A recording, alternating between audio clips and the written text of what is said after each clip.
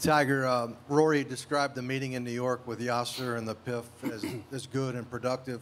How would you describe it, and do you see a light at the end of the tunnel and this thing getting done?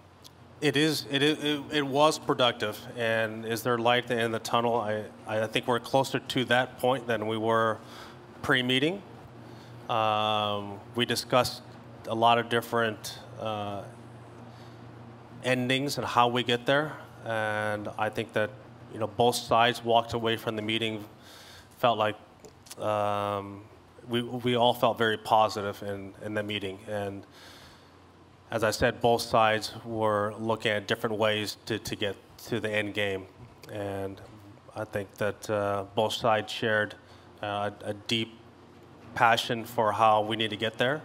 And yes, there are going to be differences of opinion, but we all want the same thing.